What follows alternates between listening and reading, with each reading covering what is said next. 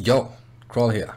Hey guys, and today we're gonna do something different, I guess. We're gonna start a new series, at least for like 2 or 3 parts, so you may understand how to run your bot with Docker. And how to do that, we're gonna go over that real quick today. There's not much you need to do actually, but one thing you can do is to test your Docker build locally is, depending on whether you're on Windows or on Linux. On Linux it's a bit easier to install Docker, it's just a bunch of commands, you can find them on the Docker page. If you're on Windows though, you have like 2 choices, and one of them is either you install VMware, I think it is, and it will basically just set up a VM, because that's what Docker needs, right? It's like Docker containers are like tiny VMs that just run independently on its own. Or you activate Hyper-V on your Windows computer, you need to restart after that, and then you can use Windows VMs natively without having a VM software installed. Regardless of that, there is documentation on it, how to install Docker, how to get it running, how to get it running on a Linux PC, or how to get it running on a Linux server or on a Windows server. I'm not going to cover that. We're just going to take a look at how do you get your bot to run on Docker. So the first thing we need is we need a Docker file. It's just literally called Docker file, and in that Docker file we need to put in some information, and it's literally just plain text we need to put in, and it has like keywords like from, so you get a from a base image you get something. The base image we're going to use is Node 8. I'm sorry, Node 8 Alpine. This uses Alpine Linux, which is a very tiny Linux distribution, and this will make your Docker file very tiny compared to if you would install Ubuntu, for example, right? The Ubuntu Docker image is about 200 to 300 megabytes big, which is insanely big, and an Alpine Linux image is around 50 to 80. So you definitely save on space there. The next thing you can do is label, which is key value. So we can do maintainer, and the value of that is basically just iCrawl and then my email right there. Now the next thing we need is a work directory. We're just gonna do this in the user directory. We're just gonna put it into source and call it Yumiko. And then what we do is we copy over the package.json and the package.json log.json, and I'm so not used to being like the file being called package.log.json instead of like package.log like it is on Yarn, where it is a Yarn log file. And we're just gonna copy that into the work directory now. The next thing we need is we need to run some commands to install packages we might need. Those packages include, for example, if you're in the package.json, you install Discord.js from GitHub compared to from npm, you would need to install Git, because like Alpine Linux doesn't come with anything, so practically you need to install all the build dependencies yourself. What that means is we need to run apk add update. That's the first thing we need to do, because it's like the apt-get update. And then we just do apk add no cache, because I don't want to use any cache here. Gonna do this switchily, call this build dabs, and we just add like the basic things. Like this is all really we need, like git curl python g++, yeah, and make, so we can at least build. Like if we have any dependencies that need building, they don't need any special permissions, but they need building, like just UWS for example, or what was the other thing that needs building? Node Opus, right? All of them need any.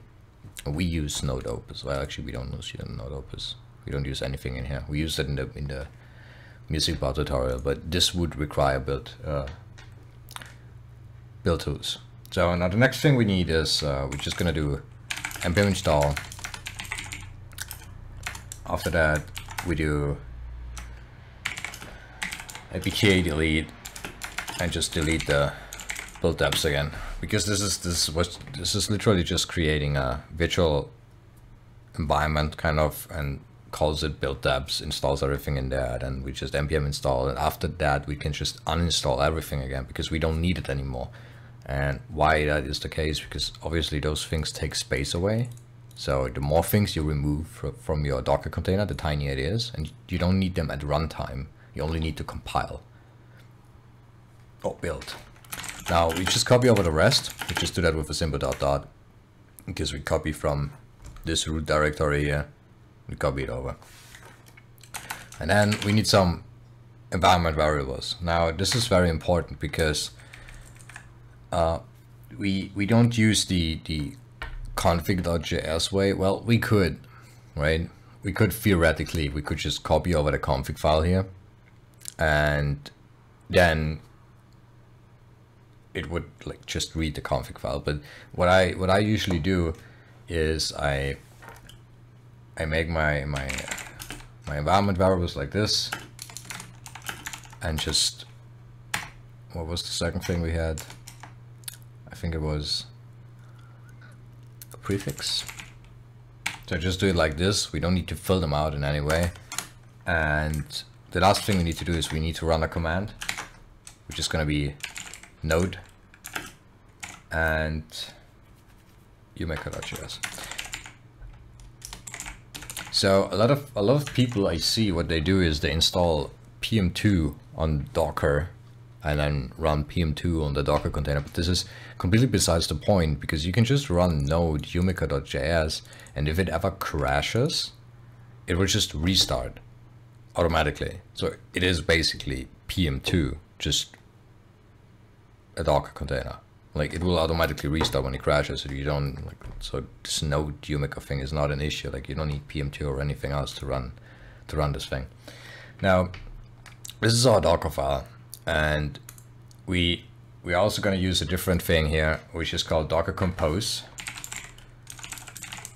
.yum. So Docker Compose is very important if you want to have, if you want to bunch together a few Docker containers, because usually your bot is not going to run on one Docker container, because you will have a database or you will have multiple databases.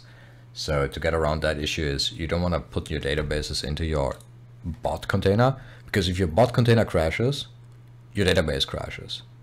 Now, if your bot container crashes right now, we don't have any database in it, right? It's literally just a bot.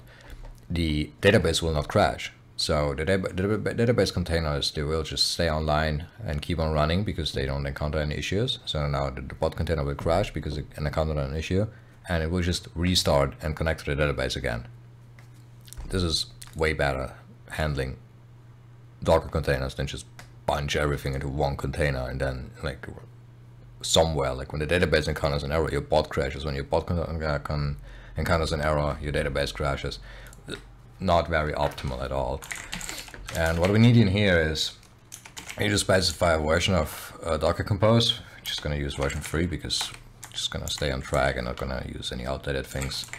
So for the services, we're going to call it what is it? Umaker, right? You can just give this a name of your service. Now the next thing we need is we need build, for example, to test it out. This will be changed later when we go into production, because we cannot use build there. Now obviously we have those environment variables, right? And one of them was token and one of them was prefix. And this is pretty much it. I don't think we need anything else, because we don't have any other Docker containers we need to rely on. So for the token here, what you basically do is, don't worry, I'm going to reset this, so don't even try. You just copy it in like this. And for the prefix, you do the same thing. You just put it in like this. And it was actually like this, right? Yeah. So, and this is basically your Docker container. What you do now is, now that everything is set up, you just open your command prompt or like your PowerShell and just type in Docker Compose up, I think. Yeah, you can just type doc. No. Why? Oh, I cannot type environment. That's why.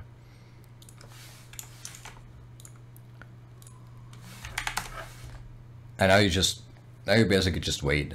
And what it does is it starts creating the network, because we obviously need a network to connect to the outside world. It will build a container from scratch. So you can see like it starts building like the Node 8 Alpine container.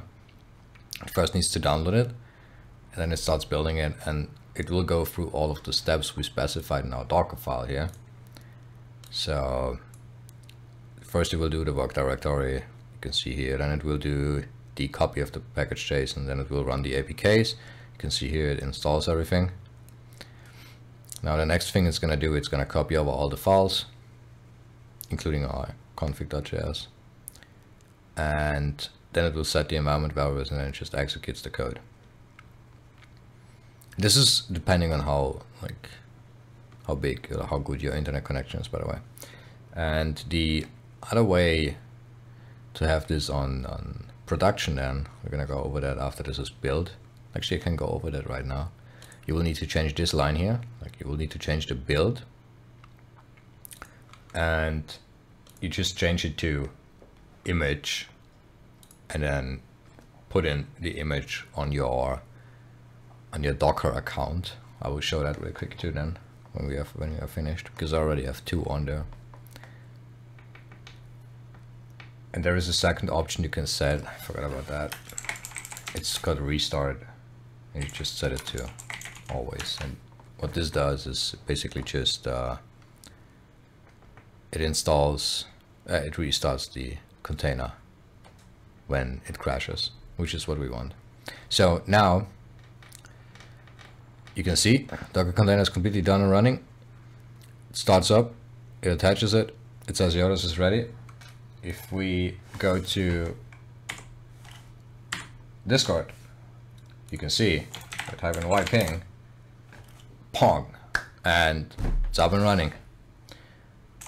I don't have any logs for commands here, but you can see it's up and running and working. Now, about the environment variables here, this was not needed yet, because I'm just gonna shut down the Docker container real quick.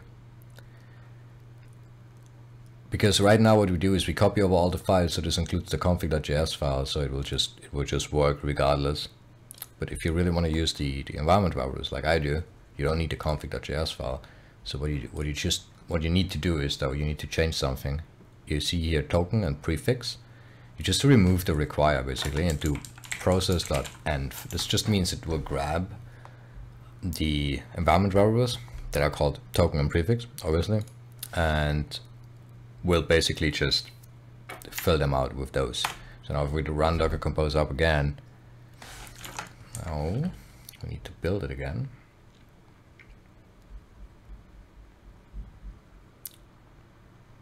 You know, you can force stop Docker container, but I would not recommend you doing that. So we just run build again.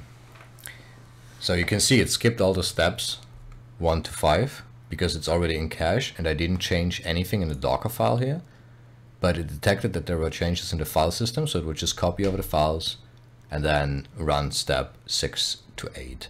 And now you can see it's still online, it's still working, even though we changed the line that we do not use the config.js anymore. And if you type in yping, it already works right out the box. So this is going to be part 1 from my Docker container tutorial, and we're gonna do a bit of more advanced stuff later on, where we add 2 more containers here. One of them will be a Postgres container, one of them will be a Redis container, and then I will also talk about how you connect them with each other and how you get access to the Postgres container from the bot container, and how you get access to the Redis container from the bot container, so you can talk with each other, like the containers can talk with each other. But that's up for the next episode, so see you guys until then.